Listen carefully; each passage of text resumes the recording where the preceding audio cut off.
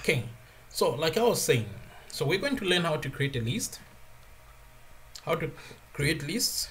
We're going to learn how to access values from a list. This might be a single value you want to access from a list, or it might be multiple values you want to access from a list. We are also going to see how to modify or change values which are in a list during the course of this notebook. Then we're going to see how to add values to a list. Then we're going to see how to remove values from a list.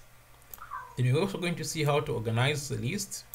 There are a couple of ways of organizing a list. You can sort it, or you can reverse the order of a list.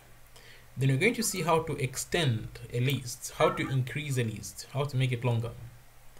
The other thing we're going to see is we're going to see how to find the length of a list. Then you're going to see how to check membership to a list. If an item is a member of a list, how do you find out if an item belongs to a list which you have? That's what you're going to do. The other thing we're going to do is we're going to see how do you copy a list. And lastly, how do you delete a list? Okay, so what is a list? Basically, a list is a collection of items in a particular order. Any items, it might be numbers, a collection of numbers, or it might be a collection of strings, names of items, or it might be a collection of true or false values. That is a list. Okay, a list is a collection of items, just like a normal thing list.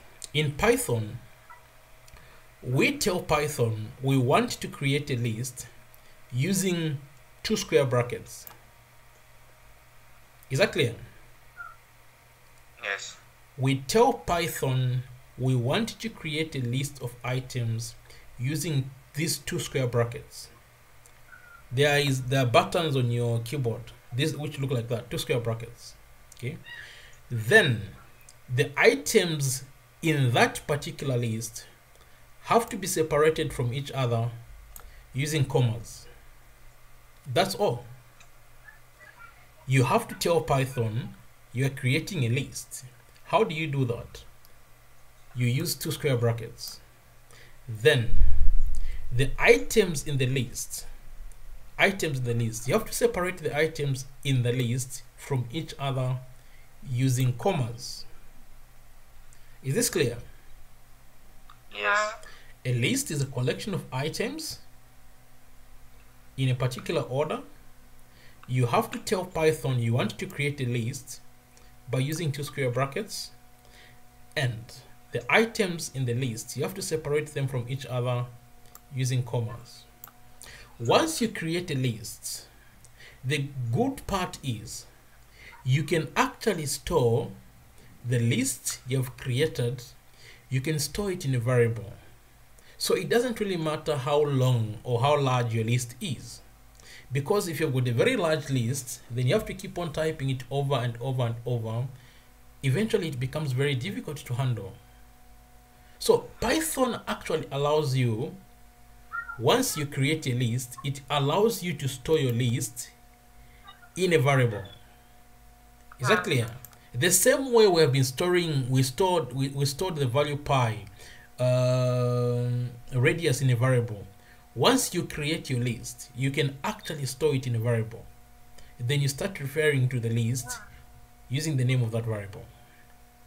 So the first task really we are going to do is we're going to create an empty list, which is a list which does not contain any items. For you to create an empty list, you just type 2 square brackets. When you type 2 square brackets, then you run that. That's what you get. That's a list, except it is an empty list. Sometimes it will be very important that you create an empty list. If you get this thing you've typed, these 2 square brackets, you give them to the type function. Those 2 square brackets, you want to find out what are these things. So if you want to find out something in Python what it is, you have to give it to this guy, the type function. When you run this, the type function tells you that this is a list. Is that clear? Yes. So, two square brackets in Python denote a feature called a list. You can create a list with one value like that. That one value, the 10, has to be enclosed in two square brackets like that. If you run that, that's what you get. If you get this thing you've created, number 10 in two square brackets, if you give it to the type function, this thing, then you run it, you're asking the type function, what is it? It tells you this is a list.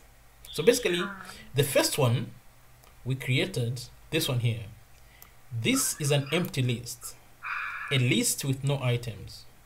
The second one we created here is a list with one item. You are not restricted to creating only a list, empty lists, or lists with one items. You can create a list with multiple items. Like in this case, this list has got an item, values 0, 2, 4, 6, 8, 10. Each of these values are separated from the other using commas. Can you see the commas?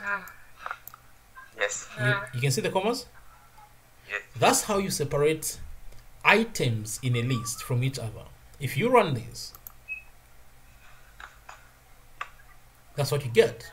Python doesn't complain. If you get this thing here, we give it to the type function, we give it to the function type, then we run it. The function type tells us that this is also a list. Is this clear? Yes. So as long as Python sees two matching square brackets, then it knows that that's a list. It doesn't matter whether those matching square brackets have got a value in them or they don't have a value. If they don't have a value, then it considers that to be an empty list. Okay? Is that clear? Now, Yes. if we look at these values, this list you have created, this list of 0, 2, 4, 6, 8, 10, you can see that these numbers are even numbers. Yes. Can you see that? Yes. Rachel, can you see that those are Yes. even numbers? So Yes, basically, they are. what we have here is a list of even numbers. Is that clear? Yes. Yes. So if we have a list of even numbers, very soon it will become tedious for us to keep on retyping the whole list. So we can decide to store this list in a variable called even numbers. This is where things become nice.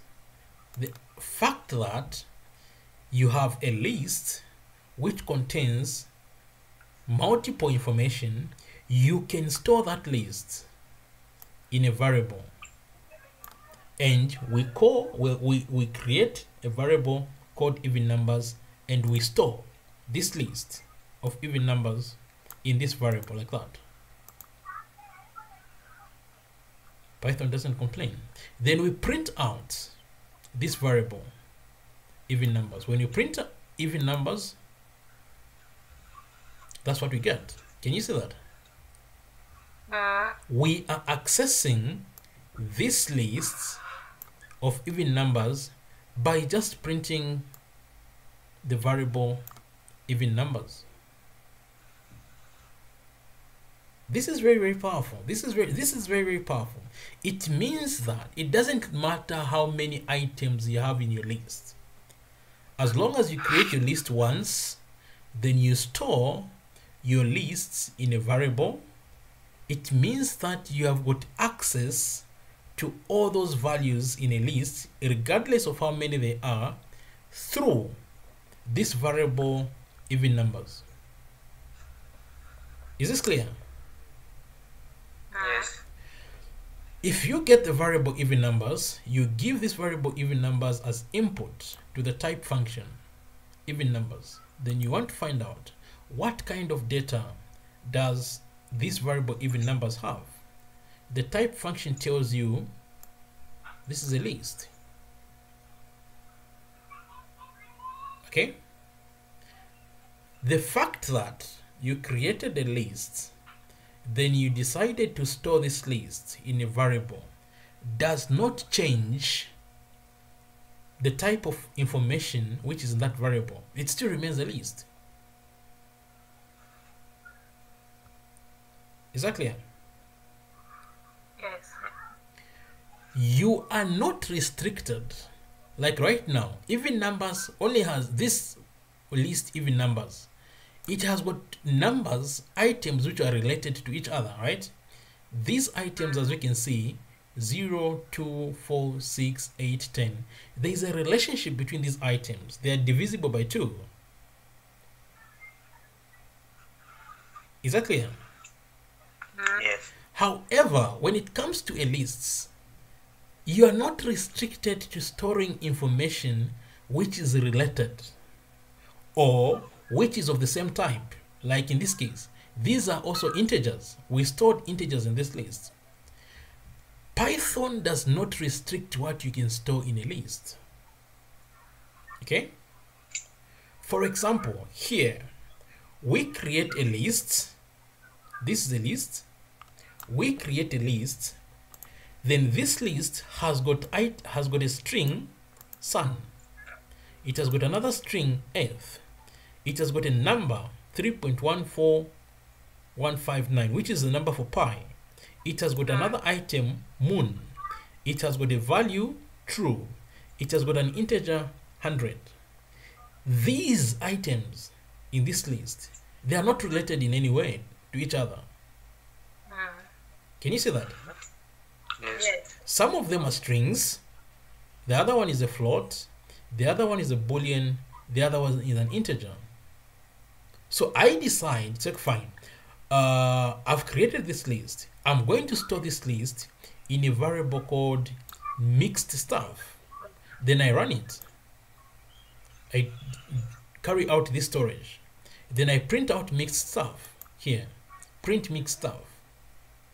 Python prints it out without any complaints. The point here is you are not restricted. When it comes to lists, you are not restricted to storing one type of information or related information in a list. No, it doesn't matter. You can store whatever you want in a list. However many there are, you can store them in a list. Okay? If you get this mixed stuff, then we give it to the type function. We find out the fact that you have stored different pieces of information, we don't seem to be related. Does that affect what we have? No. The type function still tells us that what we have is a list. Is this clear? Yes. Yes. So you can see an advantage here. A list allows you to store multiple values in one item. Okay? Those multiple values don't have to be related in any way or form. Okay? Here, there's another way you can create a list. Here, I'm trying to show you that you can create a list from variables. If you already have information which is stored in variables, you can use those variables to actually create a list. Okay? For example, here, I have got these variables, a lot of them. Okay? There is variable A, which is going to hold the value 1, variable B, which is going to hold the value 3, variable C is going to hold the value 5, variable D is going to hold the value 7, variable E is going to hold the value 9, variable F is going to hold the value 11. I run that. Python doesn't complain. So it has stored the value 1 in A, the value 3 in B, the value 5 in C, the value 7 in D, 9 in E, and F in 11. Okay, I use these variables A, B, C, D, E, F because these variables have got values. I use these variables to create a list. This list, I open a square bracket, I close the square brackets. Inside this list, instead of actual values, I put in the names of variables A, B, C, D, E, F.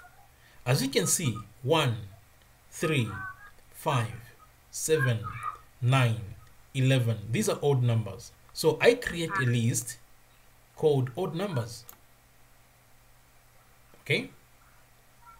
I create a list called odd numbers. There. Then I print the list odd numbers. That's what I get. Can you see that? Yeah, you can create a list using using variables. So there is so many ways you can do this thing. So far, what we have created, there is a list of even numbers. There is this mixed list. There is a list of odd numbers like this. You can also create a list of strings. For example, I want to create a list of insects. These are strings: ant, bee, butterfly, centipede, cockroach, cricket, dragonfly, fly, grasshopper, ladybird, mosquito, scorpion, tick, wasp.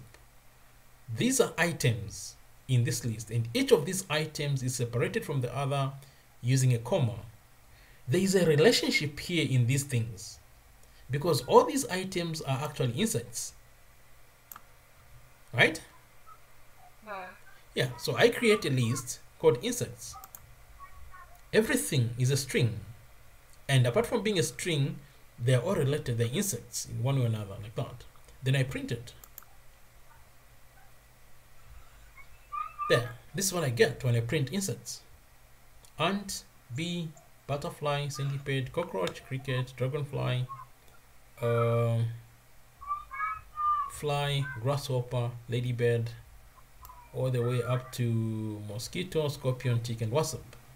That is a list I've created. So I've created a list of insects. Okay? We are trying to see how to create lists. I've created a list of insects. The next item I create, and next list I create is a list. As there's a square here, there's there, which contains a lion, a kangaroo, giraffe, hippo, camel, elephant, panda, rabbit, dog, zebra, horse, rhino, monkey, tiger, cat. These are animals. So I call the name of the list animals. I create this list of animals. Okay. I create this list of animals. Then I print this thing and I get my list. Lions, kangaroo, giraffe, hippo, camel, elephant, panda, rabbit, dog, zebra, horse, rhino, and stuff like that. I create another list of fish. Now tilapia, now perch, red-breasted tilapia. These are types of fish. This is a list. As if it has to be a list, it has to be enclosed in square brackets. So I store that. Then I print. Okay. Now, what am I trying to do here? How much battery do I have? Okay, not very much, but I think we'll manage for today. What do I want to do? What am I trying to do here? I have created 3 lists. I have created a list insects. I have created a list animals. I have created a list fish. I use these lists insects, animal, fish. I use these 3 lists to create another list called wildlife. Okay? So what I'm trying to say is it's also possible for you to create a new list out of other lists. If you create a list out of other lists, this list you have created, which holds other lists, this list is what's known as a list of lists. It's a bit different. As you can see here, it starts out with a square, but inside this list there is this list of insects. There's a list of insects all the way up to here, right? That's a list of insects. Inside this list of lists, this wildlife, there is a list of insects. Okay, then after the list of insects finishes, the next list you have is a list of animals.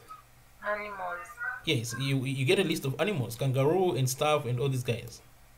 And now you get a list of fish. Then at the end of the day, you get a list of fish. Okay, so basically what we have there is a list of lists. Yes, a list of lists. That's what you have there. If you ask Python, this wildlife thing you've created, what is it? Because this is a list which contains other lists, right? What is it? If you ask Python, Python tells you that this is also a list. Yeah, a list of lists, a list which contains other lists, is also a list. Is that clear? Yes. Brian? Yes. Okay, so I don't have, as you can see on my screen, my computer battery is very, very low. It is load shedding. So the first thing I've done today, which is very good, is to see how you can create lists. In the meantime, if you still have battery, you can continue playing this thing. You like here, where it's showing an arrow here, you can expand so you can see what you can continue reading. Okay, so basically we're going to continue on Monday to see how to access items and lists and all these other things. For now, at least, we have done one thing. We have seen how to create a list. Is that clear? Yes. Yeah, so basically that's where we're going to stop today. That's all we can do because I don't have power. My computer is going to shut down anytime soon. Alright, thank you. Alright, so see you on Monday, where we're going to continue how to access things, items from a list, how to do things and stuff like that. Just be aware that you can create a list using square brackets. Your lists can have one item. Your lists can have multiple items. Then that list can be stored in a variable. You can also create a list from variables like you have shown. If you're with variables which contain values, you can use those variables to create a list. Then you can store that list in a variable. And also, most importantly, if you've got a bunch of lists, you can use those lists to create another list, which is what's known as a list of lists, as you have seen in the case of wildlife. Is that clear? Yes. So when we meet on Monday, we're going to see how to access items from these lists. Okay, so we stop here today.